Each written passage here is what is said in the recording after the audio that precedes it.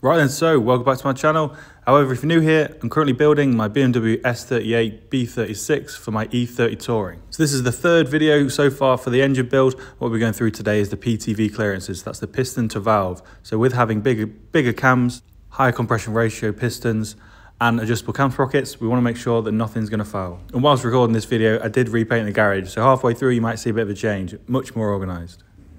Okay, so the bolts are in and just hand tight practically.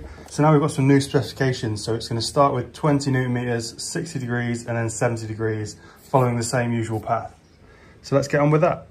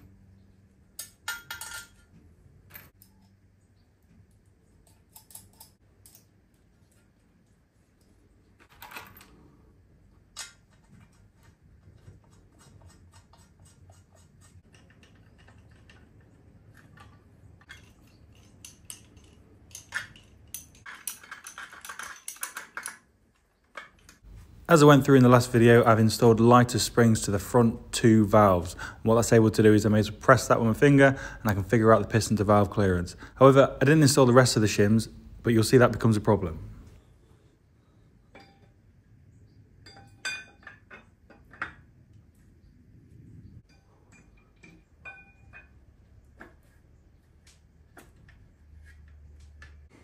Okay, so my nifty plan of just installing the front two buckets as they have the slight spring on doesn't work, unfortunately.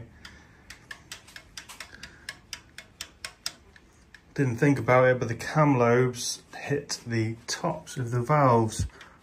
So we're gonna have to install all the buckets and shims and then tighten it fully down. So I'm gonna add all the rest of the bolts in, remove the cams, fit all the buckets, and then we'll have to go from there. However, before I put all the rest of the buckets and shims in, due to the valves getting moved around, I've had to line this up with top dead center. And now what I'm going to do is fit this little thing, just so I can index away from top dead center, just to allow the valves to seat correctly. And then, so I've made this, so that'll go on there. I can glue that in place, and then we know exactly where top dead center is and anywhere from there. Okay, and here's my little angle gauge that I've just made. So there's a little arrow here to say where it's at. So I use the top dead center of the original one and then installed this. So now what I want to do is clock it back 45 odd degrees, and that's just to make sure that there's no pistons at top dead center. As when you're putting the cams in, due to not getting the exact timing, some of the lobes may be pushing down. So as just explained, I need to fit all the buckets and the shims. Now unfortunately, these used to be all aligned exactly in the right order.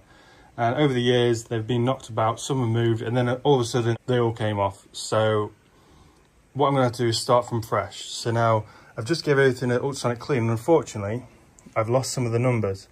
So what I'm going to do now is measure up, and they're just going to go in as they are now. And then later on, I can check the clearances and then redo them all. With new valves and seats and cams and loads of other things, they may not even be correct anyway, so it wouldn't have really mattered. I've checked most of these and they're all within spec.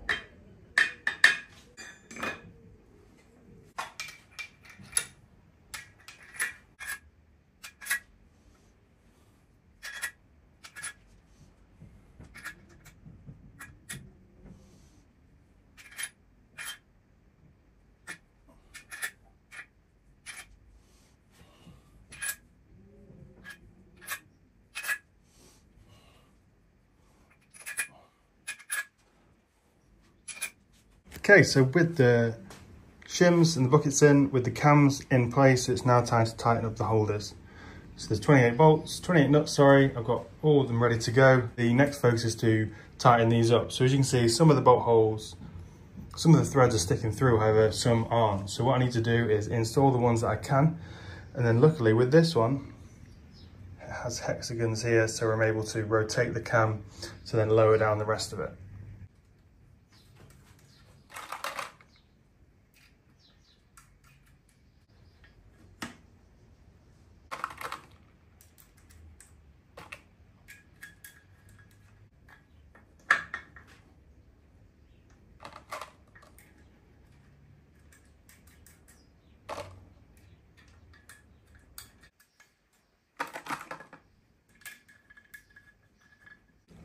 Okay, so unfortunately, the phone just died, so I didn't show you tightening everything up and talking it together. And I was talking away to myself. So here it is, all in place. So as I said before, the TDC is there. So I've clocked it away from the TDC. That allows me to rotate these without any interference, pistons and the valves. The next up is to install the cam sprockets. So now these are going to be adjustable. They're currently with the machine shop, so hopefully they're back soon. We can time everything up and then we can start checking some clearances. So these are Schrick cams. There are 284 degree sweep, so that's a 20 degree increase from standard. Standard's 264. And what that means is that the valves at top dead center are going to be open a lot more than standard. So initially I was told it was 3.5 millimeters of lift at top dead center. However, after emailing Schrick, they've sent me a new document and it's 2.84. So all I'm doing here is starting with the lobes off the valve, setting the DTI to 0, and then rotating it around until I reach the desired number. And here we have all the sprockets on and the timing chains on. Unfortunately, I didn't film this. However, I will be revisiting it as I've still got to remove the lighter springs. So you just have a nice little look at the nice clean workshop. So here we have 2 full rotations of the engine. This is the first time I've done it on any engine, as this is my first ever rebuild. So I'm very, very happy.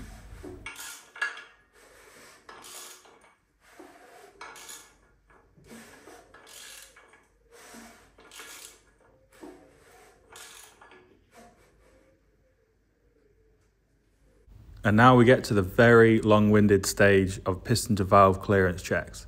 So all I'm doing here is initially starting with the cams in the standard position and then rotating the engine from -15 to 15 degrees from top dead center at 5 degree increments.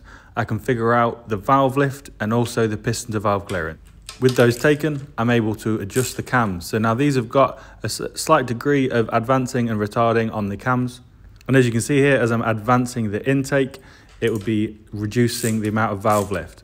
And then all I'll do is tighten everything back up and repeat the exact same measurements again. So I'll be checking the valve lift and I'll be checking the PTV. With the lighter springs, you can feel it by hand, but also I can take a measurement and write it down anyway, just so I'm safe. And then once again, by retarding the cam gears, we're able to take the measurements from the other end of the spectrum. So this will be increasing the valve lift at closest up to the center.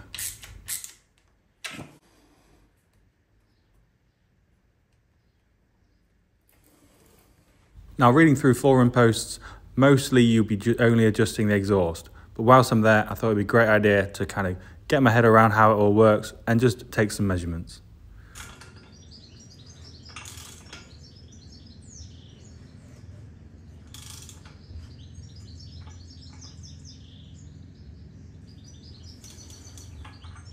So after about an hour, we can now actually move on to the exhaust. So once again, standard, advanced, and then retarded positions, checking the valve lift, checking the PTV. I get absolutely sick of it, but it's very important to do. And then with those done, it'll give you all the readings. As you can see here, it's a pretty big mess, but we've got the standard readings from the intake and the exhaust with the lift and the PTVs at different angles of the crank. And my aim here is to make sure I don't go below 2 millimeters. So once again, now checking the advance and retardant of the intake, all good here. You can work out that it all makes sense as the numbers move correctly. But then with the exhaust, advancing it gets very close to, it's 0.9 millimeters. That is too close, so we don't need to be going near there. However, we won't need to because we'll be going the other way. But yeah, thanks for watching. I'll see you in the next one.